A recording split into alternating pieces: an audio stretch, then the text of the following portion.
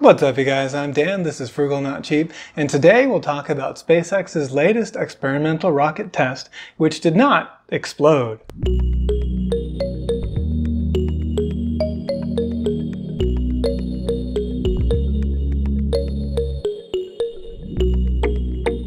Earlier this month, SpaceX launched IFT-4, or Integrated Flight Test 4, of its Starship and Super Heavy rocket, and this time it did not explode. I put explode in quotes because a lot of the mainstream media was putting out very negative comments about the first 3 flight tests, talking about how they all blew up. And yes, these tests did end in what SpaceX called a RUD, or a random unscheduled disassembly. But really what happened is that something went wrong with the test, and rather than allow the vehicle to be a danger to anything or anyone, then of course the flight termination sequence was initiated and, it kind of blew itself up. But before we get any further, why should we care about any of this? Well, really the whole point of this project is to drastically reduce the cost of putting payload up into orbit. Before SpaceX, all rockets were fully expendable. In other words, imagine if every time that you ran to the grocery store, you had to, your car was no longer usable and you had to buy a new car in order to get home. That's completely insane, right? But that's basically the way that we've been using rockets. SpaceX developed a way to recover the boosters, that's the bottom part of the rocket. So they developed a way to recover these boosters by having them boost back down to Earth and then propulsively, in other words, they ignite their engines again in order to come to a soft landing. And they've got these landing legs that come out. It's pretty incredible. I'll never get tired of seeing them do it, even though it's become a pretty everyday occurrence now. Later on, they also figured out how to reuse the fairings. Those are the 2 pieces on the nose cone that protect the payload.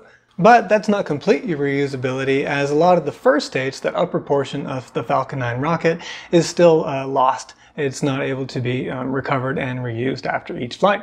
Not only that, but Falcon 9 is also much smaller than the Starship and Super Heavy vehicle that they're testing now. So here's a little diagram. Second from the left there, we can see Falcon Heavy, which is basically a Falcon 9 plus 2 more Falcon 9 boosters attached to it. It's pretty crazy.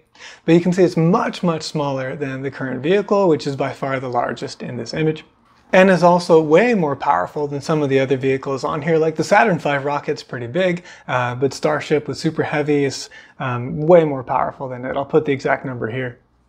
To put some numbers to this, Starship, when stacked on top of the Super Heavy booster, is 120 meters, or just under 400 feet tall. That's about a 36-story skyscraper, and we're launching this thing into space. Not only that, but it can carry 150 tons of payload and be fully reusable. At least that's the goal. And that's really the magic, that we won't be expending this vehicle after each flight, that all of it will return back to Earth and we'll be able to then fly again. In other words, the only part that's expended on each flight is the fuel, just like a plane or just like a car. What about that fuel? Well, unlike Falcon 9 and Falcon 1 that ran on a kerosene-based fuel, Kerolox, this will be a methalox fuel, in other words, methane and oxygen.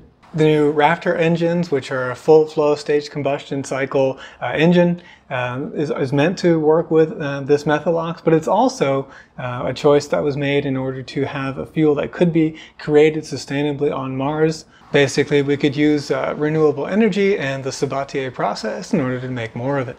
The end result, though, of having the ability to send way more payload to orbit with one vehicle, having it be completely reusable, is just a ridiculous reduction in cost. It's estimated that a launch could cost as low as $10 million, which would cut the cost of lifting 1 kilogram to orbit to about $100. This is insanely small compared to the about $147,000 per kilogram that's estimated for our technology back in the 80s, and still much smaller than the current about $2,300 using current SpaceX technology on Falcon 9.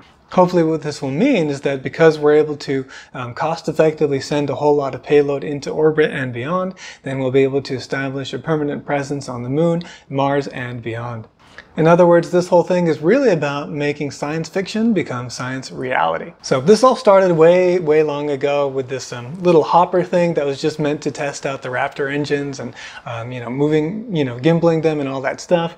Then they moved on to testing the upper stage, which is the Starship vehicle, and they did a bunch of hops with that. The final test with that involved doing this really cool kind of flip maneuver that's used in order to land it. So basically, as it re-enters, it sort of belly flops in. This way we're using the atmosphere to brake the vehicle and slow it down a whole lot instead of using a bunch of fuel, which we don't have. And then once it gets down, a lot closer to the ground, then it performs a flip maneuver like this, and then does a landing burn in order to land vertically at the end. So pretty crazy thing, and they were able to test that, and so then they moved on to these integrated flight tests of both the Starship first stage and also the Super Heavy booster or second stage.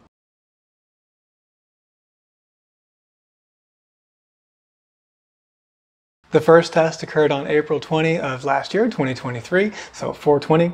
It took off just fine, which absolutely was not a given, by the way. Easily could have blown up, but they totally cleared the launch pad. And it was able to pass max Q, which is sort of the point of maximum aerodynamic pressure, because the atmosphere starts to thin out at a certain point, even though we're accelerating faster and faster. But unfortunately, they didn't have a whole lot of control over the vehicle. And so they chose to forego trying a stage separation that could have been pretty dangerous, and the flight termination system that led to the RUD, the Rapid Unscheduled Disassembly, was initiated. On top of that, the launch pad was also severely damaged, and that needed to be repaired for the next flight. I've got my laptop here, so let's take a look at some of that together. Attention all operators on countdown 1. We're going to start our go-no-go poll for today's flight. Raptor 1, go. So it's just a massive and beautiful vehicle. I still can't believe that they're able to fly this thing, and man, just look at that. And it's all made of stainless steel. Flight directors, go for flight. So let's skip a little bit forward here to kind of the most exciting part. We have liftoff. And here she is taking off. Again, this is not a given.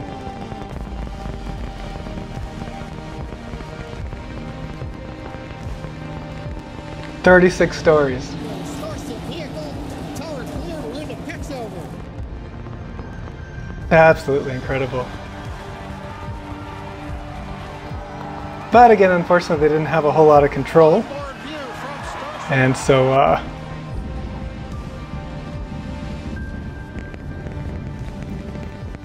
they didn't try to separate the stages. That's another engine.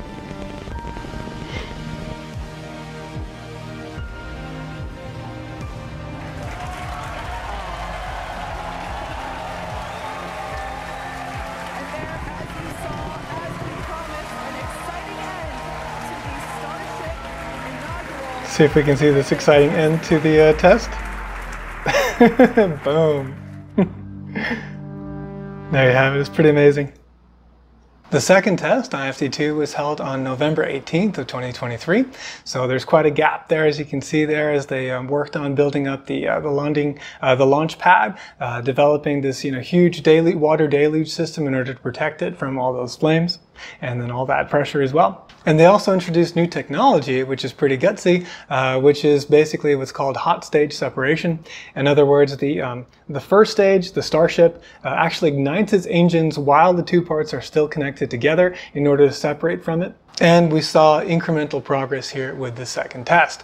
We did clear the launch pad, we hit max Q, the main engines were cut off, and then we saw a successful hot staging. Unfortunately, during the boost back burn for the booster, there was a clog in the liquid oxygen filter, and even though they were able to relight 9 out of 10 of the engines, then over time, because of this blockage, then more and more of the engines failed, and so we had to RUD the booster as well. Then as for Starship, they had purposefully put a little bit too much liquid oxygen fuel, and they had to vent some, and in this venting process, which could have been avoided, but they didn't know, unfortunately it lit some onboard fires, and then this triggered the flight termination system as well. So why don't we take a quick look at that hot stage separation and these RUDs, and then we'll move on to IFT3. Attention all operators on countdown 1. This is the final go-no-go for flight 2 of Starship.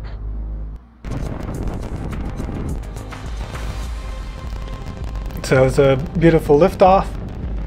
Everything going so far so smooth at the beginning. And then the really cool part. Booster engine cut off.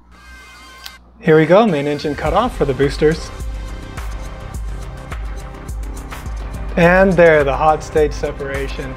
You know, just implementing completely new new process here on their second launch attempt.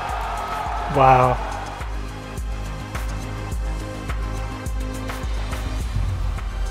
And there it was, yeah.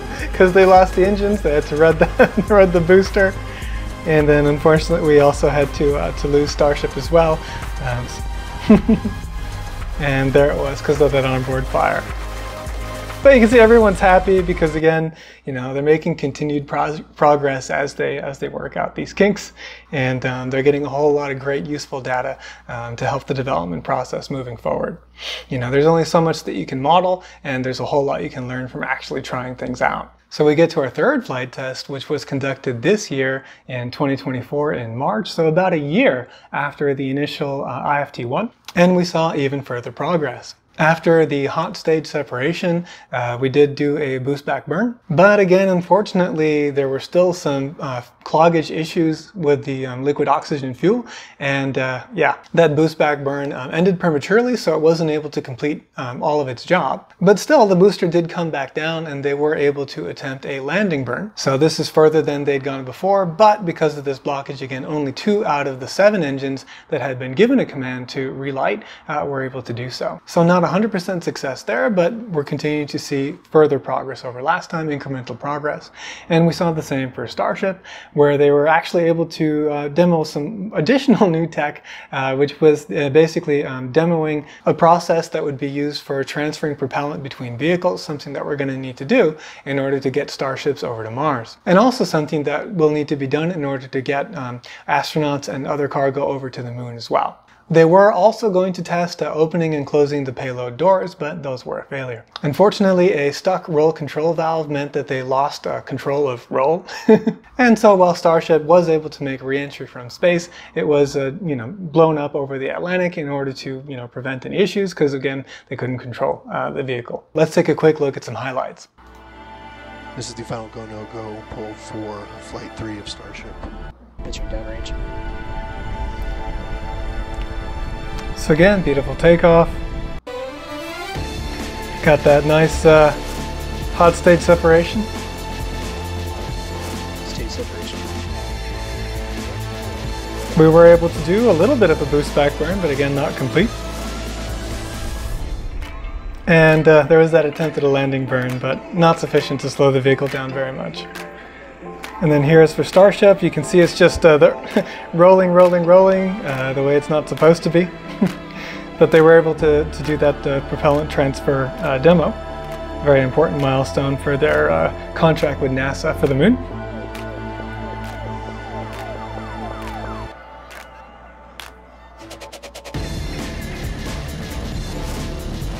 Here is that successful re-entry. Again, we got further along, this time with both vehicles, both parts of the vehicle than we did before. That's all hot plasma. Crazy, crazy looking. Amazing we can get footage of that.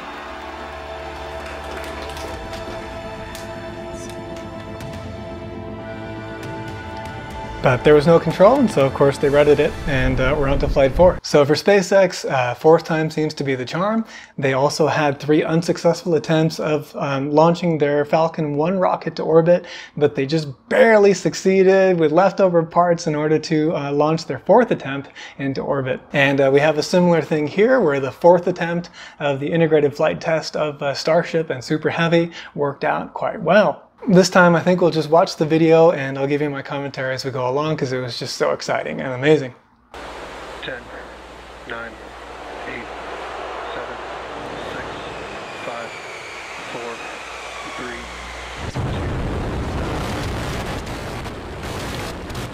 2. There we can see in the bottom left that all of the engines were able to light initially. Absolutely beautiful. But we lost 1 engine out of, I think 35 or so, or 36. Vehicle is pitching downrange.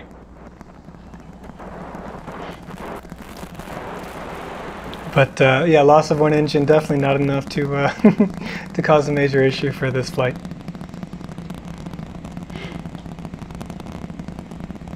So we get up out into space.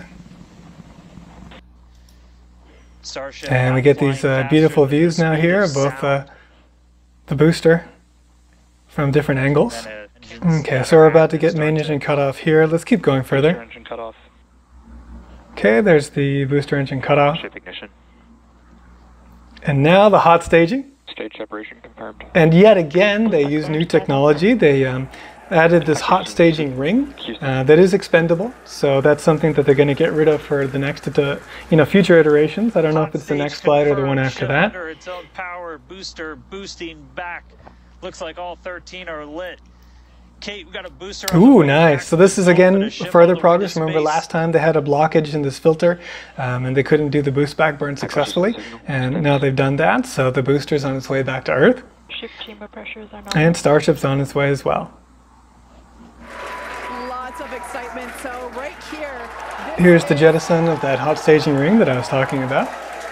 This is our view of the jettison. So booster on its way back to Earth and Starship continues. And we are expecting that landing burn here. So the booster made its way back down towards the Earth. It's down to 14 kilometers and should do its its landing burn in order to slow down and have a nice soft touchdown in the ocean. Igniting 13 engines, and this is a great view. On your left-hand side is three views from the booster, and your right-hand side a view from the ship. And you can see those grid fins on your left-hand screen rotating and turning. Here it is! There's the landing burn. Oh my god, all but one engine. Slowed the vehicle down. She was dead on target, exactly where they expected it to be. In fact, they were able to get camera views of it because it landed right where it was supposed to. Just a nice, gentle landing. You can hear the just an incredible excitement from the team there. Amazing. So what this means is next time they're actually going to try to catch this thing with the launch tower. It has these arms, so it's called Mechazilla, and they're going to kind of chopstick in and try to actually catch that booster on those grid fins. Oh, so cool. So now we turn our attention over to the first stage, the upper stage, to Starship for the re-entry. Looks like I need to go to a different video from that. Here's the re-entry of Starship with the beautiful plasma. It's crazy. And this little flap here went through heck on its way down. Really got burnt up. It experienced a lot of heat and pressure here, and so a little bit started to fly off. Getting closer. And eventually it really got in bad shape, as you can see here. And then some of the camera cracked and debris got on the camera lens as well. So it got hard to see exactly what was going on. As we can see here, really hard to see what's going on. But the really crazy thing, we get down to 6 kilometers in altitude here. And again, we are belly flopping down. What we want to do is try this flip maneuver and then a landing burn. And unbelievably, despite all the damage to the vehicle, Landing burn startup for Starship. incredibly, here's the flip and the landing burn. Absolutely amazing. Just no one, wow. Just wow.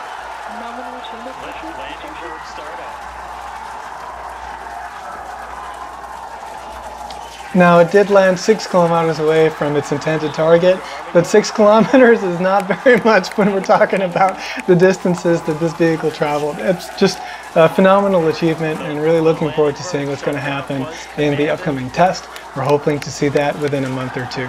So as you can guess, the big challenge now is if they can get the vehicle, the Starship vehicle, the upper stage, in order to survive the re-entry in a way where it's fully reusable. So these heat tiles are going to be able to take all of that, and then maybe they can quickly replace a couple or something like that. But ideally they'll develop some kind of cooling system or new technologies in the places where it really needs help. That's one of the things that they've been able to identify with this test. And so yeah, just onwards towards rapid and full reusability. Fingers crossed. Really excited for the future here for SpaceX. Hope you enjoyed this video. If you did, please hit the like button and consider subscribing. Thank you very much for watching, and I'll see you in the next video.